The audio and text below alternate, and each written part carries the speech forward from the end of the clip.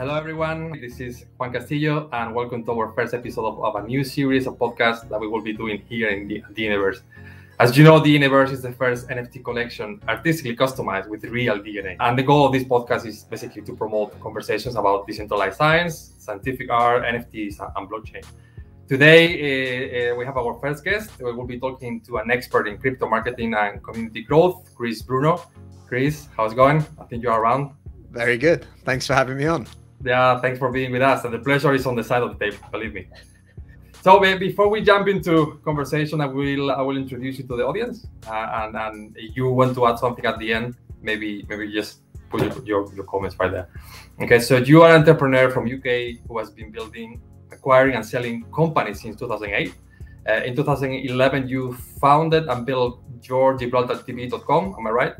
An online television company that achieved over 1 million pages views in the first 12 months, and it was sold in 2015, right?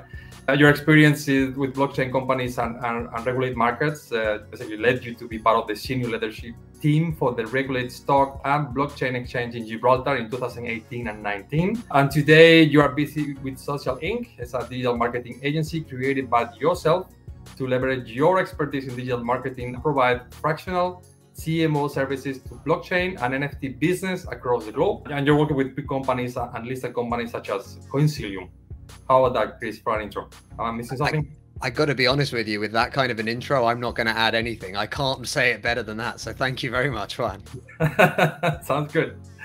All right, so as I said, you've been building communities since 2008. Tell us a bit about that journey and how did you end where you are today?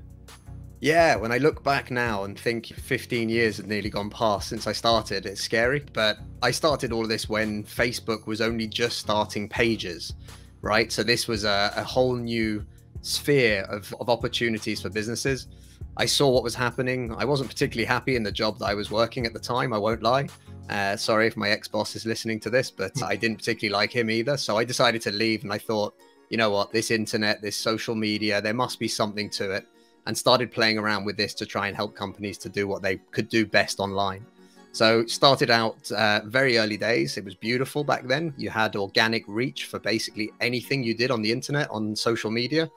And slowly but surely over, 13 years so far, we've helped companies all over the world do all sorts of crazy, weird and wonderful things, from running online events to capturing moments to podcasts to everything you can imagine. And obviously we get into this brilliant world of crypto that never sleeps and that moves way too fast for any of us to keep up with it, really. But it became even more interesting and fascinating to me. So 2017, my first real exposure to helping a company plan and run the marketing for an ICO, helping them to build up a user base for their exchange and launch tokens on that.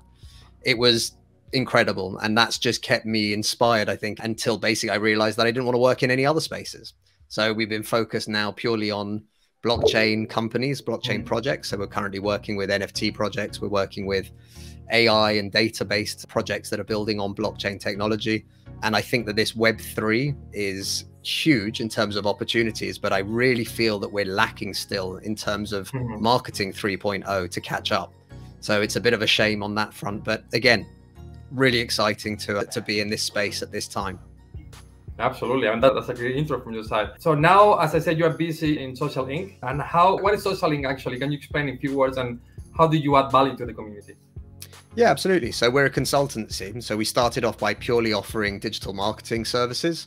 So very much in a standard, more traditional way, where we'd have packages where we could help people create content, where we create blog articles, newsletters, community management into monitoring and responding.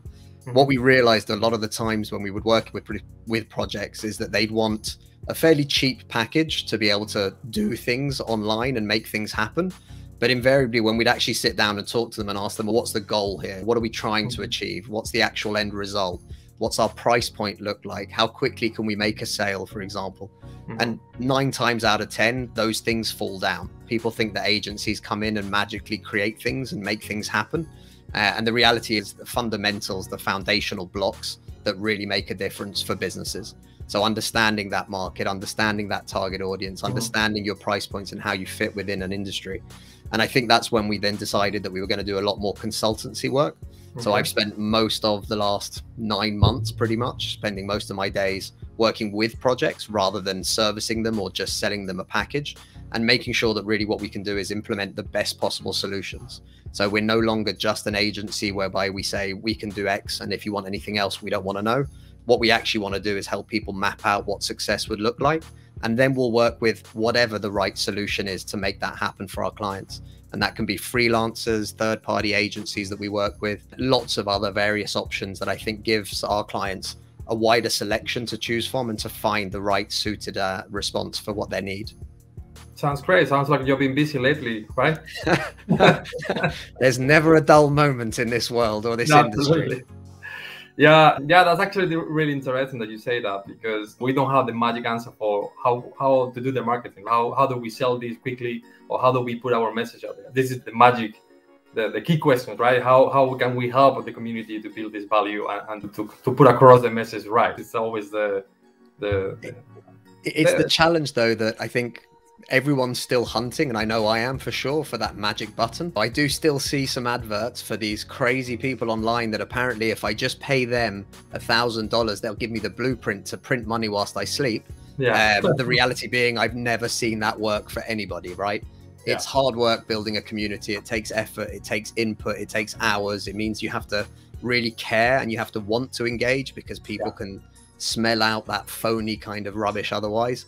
And it's a hard thing to get their heads around for a lot of projects, for a lot of companies. There is no magic sauce. There is no one thing, one model suits all. Yeah. It's a challenge, right? If you find the magic button, please send it over, because we can use that ourselves. Okay. So if I find the magic button, we're all rich. This is going to be fantastic. Please send it over. Yeah, absolutely. Share it with us. I believe you answered the next question, but what did you see in this ecosystem that you didn't see somewhere else, right? What made you click and dive fully into this one? And within the ecosystem, what's your favorite, I would say, field in this space, or what's your favorite niche? I would say crypto, tokenomics, smart contract, DAOs, NFTs. You know, which one is your favorite and why that one?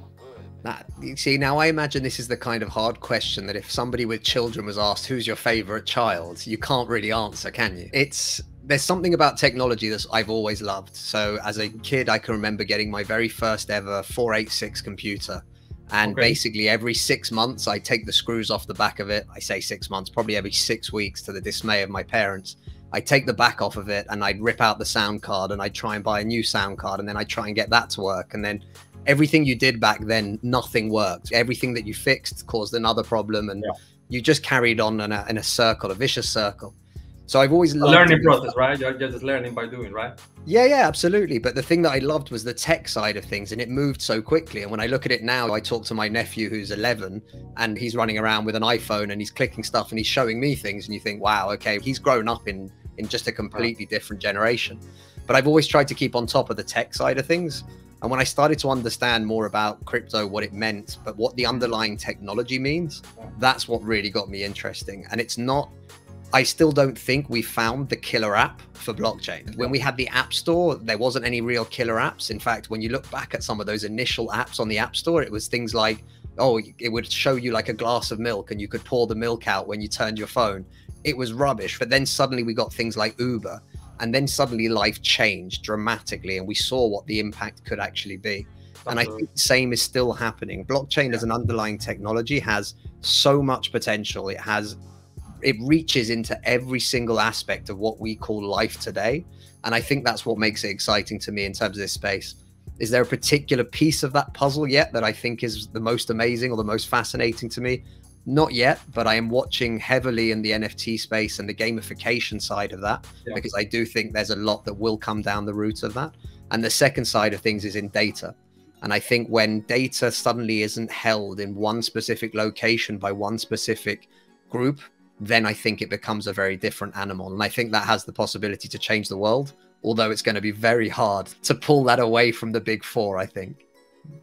No, absolutely. I agree with you. I think it is quite hard to pick a child. I love this one the most. I think all of them are part of the family. And I think, as you say, technology is amazing. We are at the beginning of this amazing technology, and the possibilities are endless. We are just hearing about different directions that we are taking, but I think we are not untapping yet the power of NFTs and data, the big data. Actually, we are just shifting centralized data to the decentralized data. And this is going to be game changers for so many industries, not only in the industry, but also individuals, right? Ourselves, we're going to be interacting much better with everything that we have around us. It's not only about social media, it's about buying groceries or going to concerts or buying a house. Everything's going to be tokenized and everything's going to be an NFT. And I think it's quite interesting. And I know I get your point. I think you cannot decide, right? That it's all together. It's just a package. We love the package and we are trying to put it forward, right?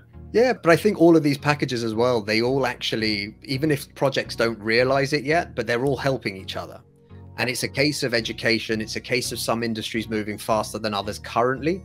But all of these little steps, whether it be in DeFi, where people are suddenly doing yield farming and thinking, what the hell is this all about? And why is this working? And I don't understand it. But then at the same time, whilst people are decentralizing data, other companies are now looking at this going, hang on a second, how would this impact what we're doing? And like you said, if you look at an NFT as an ownership wrapper in the same way as you don't own your car because you've got the car key, you own your car because you have a piece of paper that tells you own the car. If you look at that kind of ownership wrapper, you realize how much more we've still got to go. And I think this is where it's interesting. But I was talking to somebody the other day about tickets for concerts and for sports matches and things like that. And the amount of problems with scalping, using bots to buy these things in the early stages. All of a sudden, by doing these on NFTs, etc., we can tell who's buying them. We can see it on a public chain. We can see if people are trying to buy multiples or owning too many. We can see if people are taking advantage and buying as many as they can up front with no intentions of going and then only to actually resell. But not only that, but now actually the organizer, the person who's actually doing this can control that element, but they can also recoup on that. So suddenly, fine, the scalper might be making money, but actually there's more money being generated back into the person who's actually running the show or running the event or whatever it might be. But I'm still amazed, even to this day. I'm going to a fairly decent NFT event and I was sent basically an Eventbrite link to be able to sign up to. And you think to yourself, this is crazy. Why can't I use my MetaMask, get an NFT for this, solidify, and there you go. I've got my ticket and proof I was there. And all of these things, it's a slow process. And I still think we're very early, not in NFTs, not in DeFi, not in any of these parts, but in the entire spectrum. We feel like we've got very far because we've got fancy iPhones and everything else. This technology is brand new. And we've got another 10, 15, 20 years ahead of us of watching how this really impacts the world. Absolutely. I think Web3 is a game changer. So now we're talking about Web3 and decentralized. What about science? Have you heard about decentralized science? Do you have any idea around it? So I started learning about the decentralized science, and I'll tell everyone here, when I met you guys. That was my eye-opening moment. It's a really interesting one because the more and more I look around and the more and more time I spend in this space, the more time I actually realize that everything has the opportunity to be decentralized. How we control the data from whether it be science, whether it be healthcare, whether it eventually be cars, houses, land registries, it doesn't matter. What's interesting about it is the fact that people are now taking that first step, that are becoming communities of, I'm interested in this decentralized science or decentralized finance, or it's just a matter of time before these things get really pulled out. And I think when you talk about science, when you talk about data, when you talk about AI, usually there is a cluster of people that make something happen. It's never usually one person sat at home on their own. It's always usually multiple organizations, different institutions, different people, different community, doctors, right? And then academia, and all of these people come together. But suddenly there's like one organization in the middle that controls something or that gets something out of this.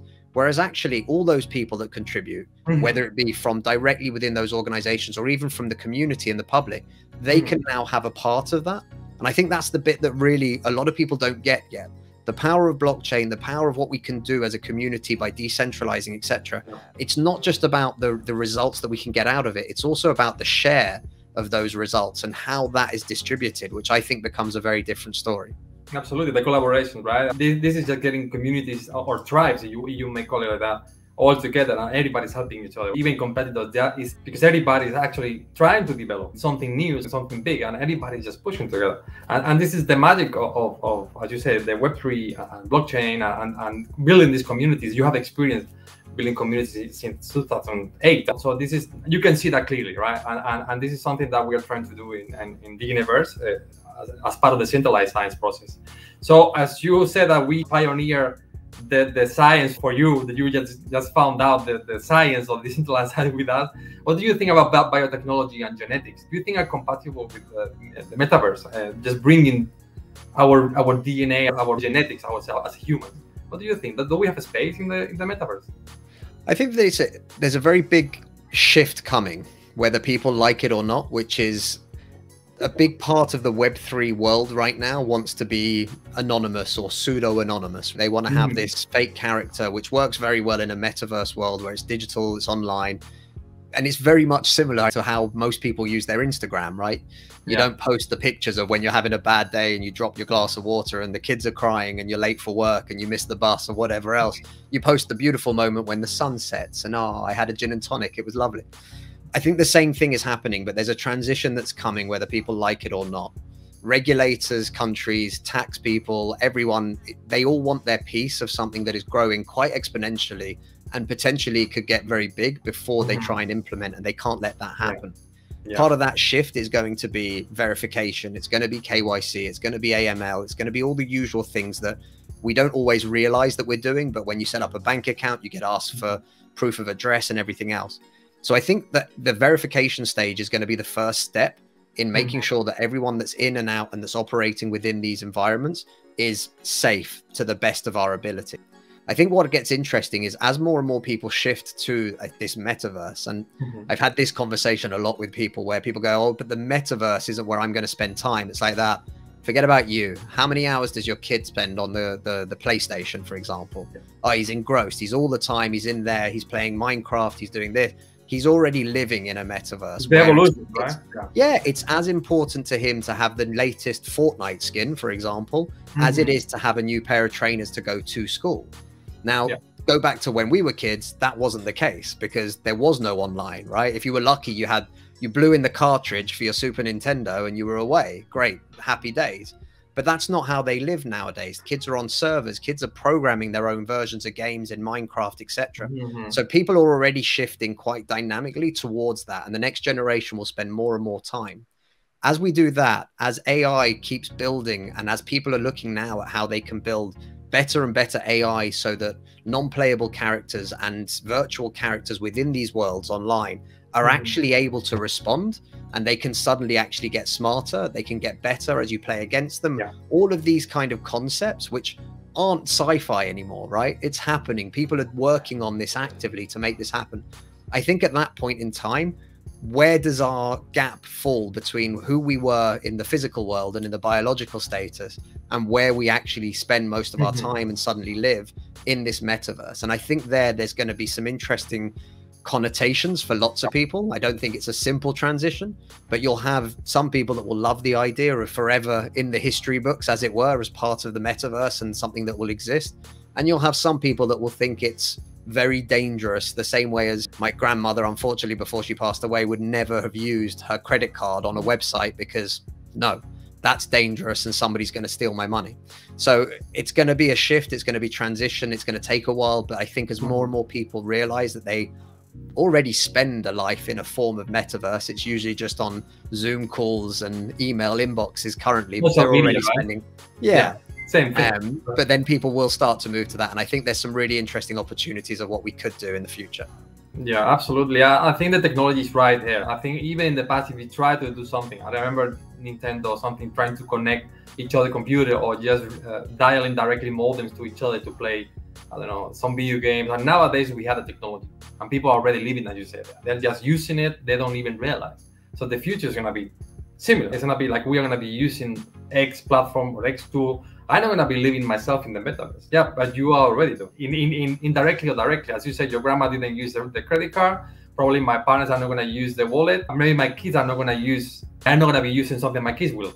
Right? Yeah. And this is the normal evolution. And I think, as you said, the society is already getting into it, not because we are hooked only, it's because the possibilities and the advantages that we have there, we don't have it in many other ways. And yeah, this is amazing to see how unveils before us. And I think there is so much to do from the building side, also apart from the user side. I think that the society needs to be educated and see the possibility behind, and not just, okay, I'm not going to be playing video game because it has so much to do in the real life. It's not about video game, it's about you're going to have two lives. And as you say, the AI is getting so intense and so real that at some point you won't be able to distinguish who is who. We have already bots crawling the internet in many different ways. What if you go to the metaverse or you try to go to a shop but you don't know who you're talking to? So this is something that we're trying to achieve with DNAVerse. And overall, I would like to have your opinion, how you feel about what we're trying to accomplish here, using genetics into a customized NFT to not to have your data, but to visually represent you, what you are, your essence, right? Your human essence. I think you're completely right in terms of it's not going to be for everybody. And I think that's something that is actually a good thing, right? When the internet started, newspaper articles aplenty said this thing is never going to take off. It's absolutely useless. People said the same thing about social medias, and these companies aren't going to last forever. And Facebook will go the same way as MySpace. And Facebook were crazy to buy WhatsApp for $1 billion, or all of these things, right? You have these conversations around, and every time it's the same thing. People said the same thing about Elon Musk, right? He, you know, electric cars, don't be silly. Today, GM, VW, everyone is shifting 90% of their strategy. Yeah, but it's true. And the same thing, SpaceX for Elon Musk as well. I'm going to re-land a rocket. And NASA said, you're crazy. It took him a few goes and everyone laughed and pointed at a few of them that blew up. And there they are. Now they've got a reusable rocket. Absolutely. These things take time and they take a lot of effort. I think there's always going to be a community that will say yes, and there'll be a community that will say no. Finding the right balance, I think, is where it starts to actually play into people's lives. And I think there will come a time, whether people like it or not, and we're already doing it more and more, by your phone, you have your Face ID, which is a form of biometrics, to be able to justify who you are, to be able to make payments through your Apple Pay account or your Google Pay account. All of these things, people feel like there's some way different to your genetics or to your DNA or to anything else.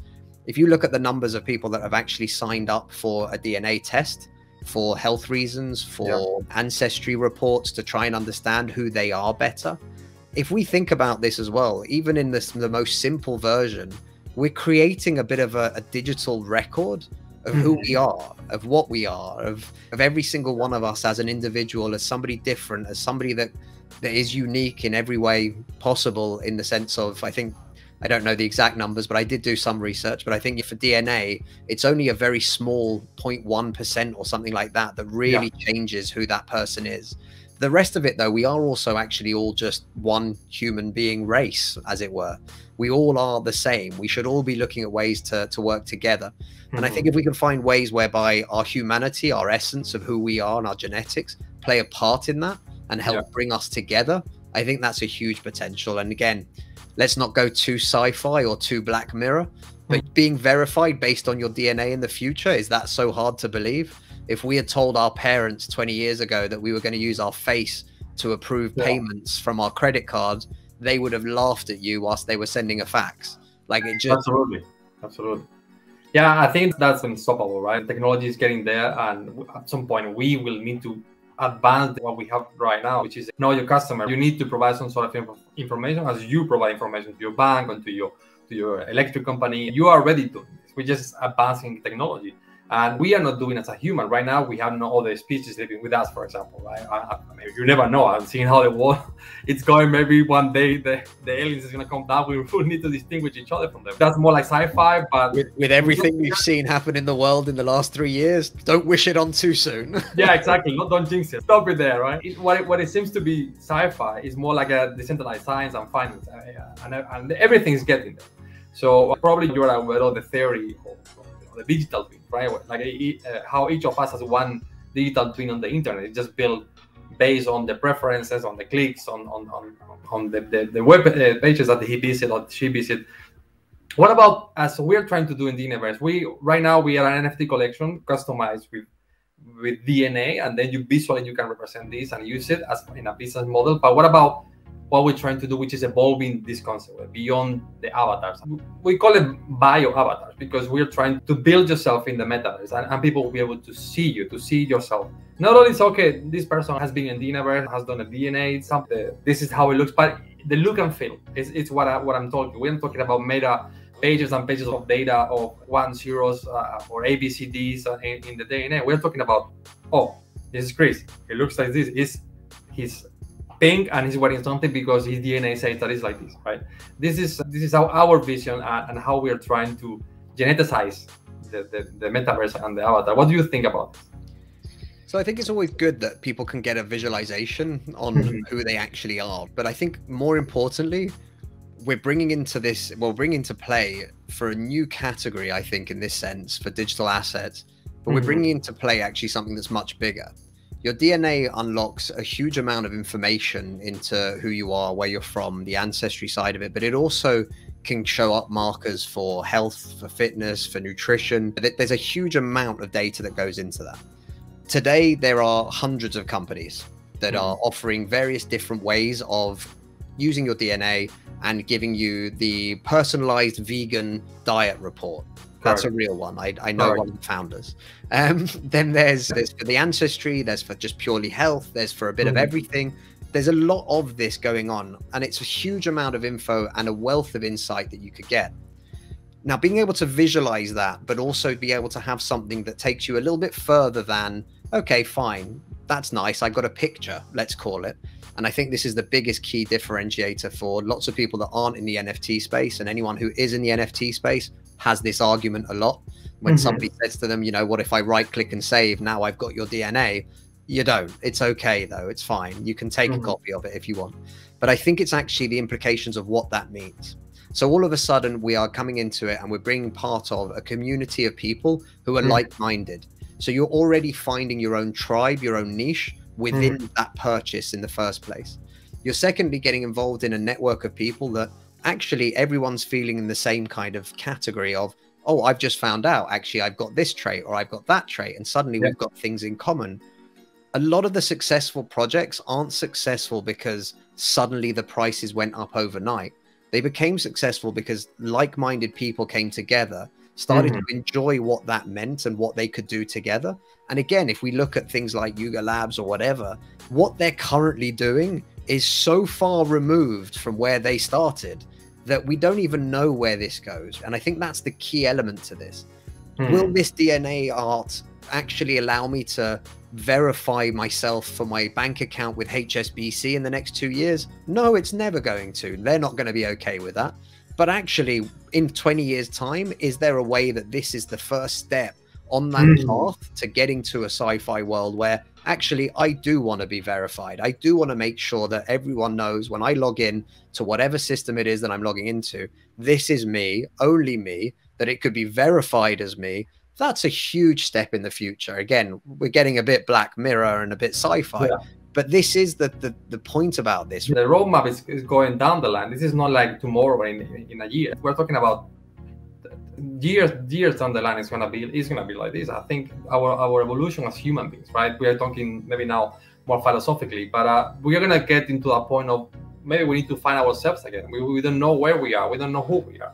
And because the transhumanism is going to be really strong. This is a current movement that is gaining adoption, and everybody's trying to join in this sort of wheel, right? It's like the intersection between machines, AI, technology, and humans. Like I think that the lines are going to get blurred, and we need some sort of verification. We need to sort of. I want to see 3 different avatars, but somebody stands out because I know this person. I know he's wearing this in the real life, and he's friendly or has some sort of trait that you can see in the avatar. This is where we go, and this is what we're trying to do in DNAVerse. Something like this. This is exactly our mission and our vision. But at the same time, short term, the space is evolving so quick that those jumping in early in projects like, for example, DNAVerse, need to feel rewarded, need to feel part of the community.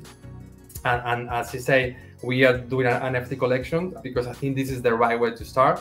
We need to give a head start of those jumping in and investing an amount of money and in a project that they have a really long-term journey afterwards. Yeah, but absolutely, I think this is something that it may sound crazy, but providing this value now and giving the vision years ahead of what's coming, I think this is key. You know, if you invested in Amazon 25, 30 years ago, not Amazon, but maybe Apple or Amazon more like 2000, 2005, you will be almost a millionaire right now. Some people saw it coming. Some people, you read in the news like, okay, the internet, the email, why don't you send a fax? Why don't you say a letter? Yeah, those people probably didn't jump in the back and now they're regretting, right? So this is the same thing, and the speed, the pace that we are gaining, the momentum, is just getting so big that either you jump in right now, you are sort of patient, you enjoy the benefits of the community, you add value, you receive value, and slowly you build the tribe, you join the tribe, as we are trying to do, is to combine different groups, to give them some rewards, to do like a real life event, some sort of benefits for those people that jump in earlier on the leisure, have fun, leisure side, but also on the utility. We're giving report, health, well-being, behavioral consultancy. We're providing all these things behind the curtain, right? This is all planned in our white paper, and this is the project that we're building up. So now maybe one of the last questions that I have for you, because we're talking about decentralized finance, we're talking about science, we're talking about aliens, we're talking about so many things. But maybe from your expertise, from a marketing standpoint, right? What do you think right now in our category or field in decentralized science or on any other? What is the most challenging aspect of launching a collection on the NFT space right now? What do you think is the wall that we have to face down right now? I think the hardest stage right now for any project is standing out. And this is a big problem, right? If you had launched a project a year ago, you were one of 10 projects maybe that were going to happen in the space of a week, 2 weeks. Today, there's dozens of projects launching every single day on various different networks. And to be honest with you, a lot of them are absolutely shockingly bad. They're copies of copies that are just, they're not going very far. So there's a big issue in terms of actually standing out. And I think people confuse right now when it comes to those early stages, people confuse lots of noise with finding the right people, because especially when you're talking about a project like yourselves, this is something that is long term, right? The real benefits to this community might be a year from now, it might be 18 months from now, it could be 20 years from now, it could change the world. The thing is though, right now, it's very easy, to sell out a project that people think is going to double in value tomorrow. So it means that you bring a load of speculators in, and what happens is a load of speculators buy it, sell it, and if you find the next group of people that then come in and you keep that hype going and then they buy it, so now one group's made money, the second group's made money, the third group's made money, but it doesn't actually build anything. And the real versions of this, and the ones that we've seen that we really admire, are the ones that are actually building a community. They built real people, they brought them together, they're in the process of creating something, they communicate well. It's something that comes up now as being called doxing. If you had talked about this 2 years ago, 3 years ago, it wasn't doxing the team or anything else. It was a case of we had to actually show you who was behind it, because the people that weren't showing it were running off with your money. So it's one of those. I mean, this is my face, this is your face. We are a real company. We have built up companies. We are founded. We have some problems. We have some solutions like everybody else, but here we are, right? This is the key. Like, you know who you are. But no company is perfect, right? Either. Let's not pretend. No company, no government, no organization, no charity, no one. Nothing is perfect in life. But I think the key part of it is that when everyone's doing this pseudo-anonymous crap and then just pumping out rubbish, and then people are reading about how many people have been burned and stuck with things and everything else.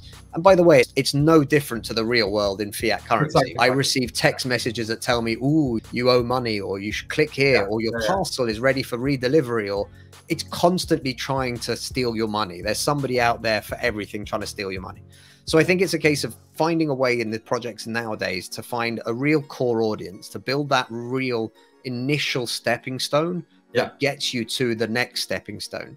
Everybody wants to be the next Bored Ape Yacht Club, and they're forgetting that you can't be the next Bored Ape Yacht Club without starting where Bored Ape Yacht Club started. And it's small and it's slow, and you build up, and then people find out, and then more people go buy in, and then someone big buys in because they like it or whatever. And you have that kind of natural progression. And I think that's something that everyone wants to skip A through Y, and they want to just get to Z. And you're like, that you can't do it, because also any project that suddenly ramps up and that gets really popular overnight and then suddenly does it, we've seen this in ICOs, we've seen it in DeFi, we've seen it in various token sales since.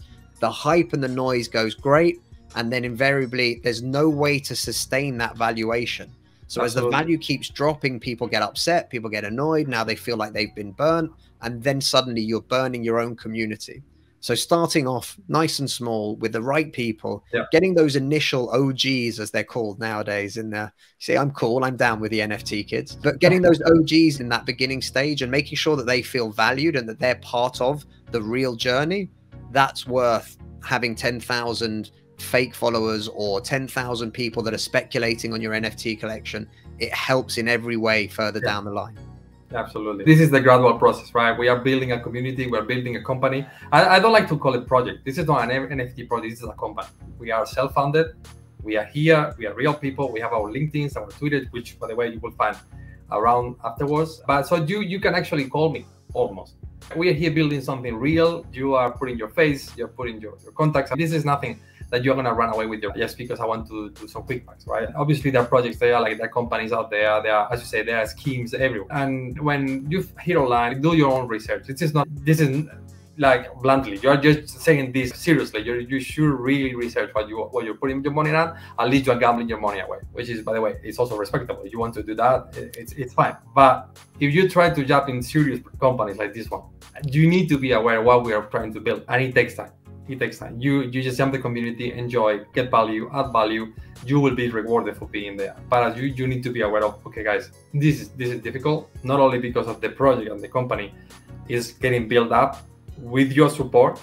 It's because also the noise out there is so much that you need to cut through this. You need the time to put the message across right, and you need to convey what you are doing. You need to convey your vision, not only, okay, this is, you get one, tomorrow you get two. No, it's about your vision. It's about the benefit, the return of investment as well, but also see the people behind, see the work behind. And I think it's key to show your face. It's key to be transparent. It's key to be growing the community and be there with them. Just listen to them. We don't like this. We would like to pivot. I think this direction is not the right one. And it's actually why the DAOs are so important, right? The community is deciding the direction of the company. I don't know whether a full DAO or a participate DAO can influence the company somehow and not take full control, because also that's quite dangerous, right? You're building a company and then suddenly you give it away and then the direction gets messed up. Not everybody understands the vision. And I think a combination of everything is quite important. So I agree with you. I think the challenges are out there, projects are out there. Not all of them will survive. We probably, I have the hope, and we're putting the hard work behind to be one of them. We are here for the long run, and we are welcoming everybody to join us and see what we're doing and join our Discord, Twitter, and everything. And we're here. Ask away. So, by the way, that's the beauty of this as well. This is the first time in history that as new companies are starting, and as new companies try and do something that has never done before, you literally can talk to them almost on a day-by-day, minute-by-minute basis in something like a Discord server. This has never been. Imagine Henry Ford at the time when he was suddenly coming up with this idea, being able to have this interaction with hundreds of people around the world saying, hang on a second, mate, I've got horses. What are you doing? This is crazy. We can actually do that today. So for anybody who is looking at your project or at any project in the NFT space, ask the questions. Ask the hard questions, by the way. Any project that isn't doing something that's weird, wrong, wonderful on the side or anything else will have no issues answering these questions. And I think that's a big part of this. Like you said, do your own research. It's very hard to research every project. And if you sat there and just looked at the new ones that were launched today, you still wouldn't be able to spend all day to look through all of them. But when a project sits well with you and you have a look at that, go into the Discord, talk, find the real people that are actually behind it. And make sure that makes sense to you and that you understand what they're trying to do and that you actually believe in it. Because if you do that, it's not an investment of, oh, I didn't manage to double my money the next morning. It's an investment of, oh my God, in 6 months, in a year, in 18 months, what will this look like? People need to remember, CryptoPunks, Bored Ape Yacht Clubs did not launch 3 months ago. The prices did not happen to 70 ETH in the matter of days or weeks or even months. It was years. So again, like this idea that because you read about it recently in Rolling Stone magazine online, that's not what happened. It didn't happen overnight. Behind it. Absolutely. I totally agree with you. I think we're standing on the same position, both of us. Chris, this conversation could last hours, but suddenly we have been reaching out today's episode. I don't know, you really want to say something? I think I will leave you the floor and just add something you want, whatever it is. Not at all. Like, first and foremost, thank you so much for having me on today. I've really enjoyed it. For everybody, do check out DNAVerse. I think it's a really interesting project, and I think it definitely stands out from the crowd as one of the slightly more interesting ones that you'll find today, if I can say that in the nicest possible way. And if you want to hit me up, you can on Twitter. It's @justchrisbruno, or if not, you can find the company at socialink.co. Fantastic. Chris, thanks again for the shout out and for the feedback. It has been great having you here. As he said, you have Chris social media. You will have it down there, and give it a call, give it a visit. Social Inc. Yeah, somewhere here, up here. We have our magician, Daniel, is behind the camera and the production, so he will bless it somehow. As I said, give him a follow, contact him, visit Social Link. He has so much value to add to the community. And as I say, Chris, thanks so much for being with us today. From our side, well, please subscribe to the channel and follow Twitter, LinkedIn, and join our community and Discord. We are there. We are building up something which is truly amazing. We're working hard. We have a talent team behind of 3D designers, gamers, you name it. Just go to the website and we are happy to answer every question you have on Discord, on Twitter, or on LinkedIn. I hope you enjoyed the content and we provide you some value today. And well, see you in the next one.